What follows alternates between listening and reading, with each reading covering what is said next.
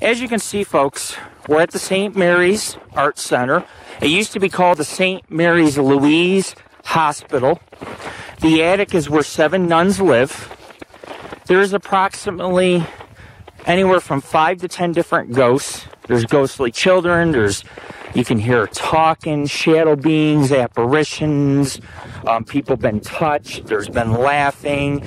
They said, according to my research, that this place is haunted night and day. So it doesn't matter that we're here in the morning to investigate this place, because I guarantee you if I run my recorder, I'm going to get something. But right now they're closed. They should be opening in a half hour. If not, we'll go over to the McKay Mansion. We'll go inside, do our thing, and come back later. And then I'll talk to the owner here and see if they'll let us in, because we're going to promote this place on our website.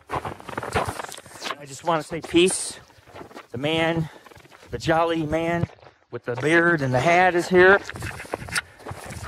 And I'm proud of this Santa beard, because this Santa beard is keeping me hella warm right now.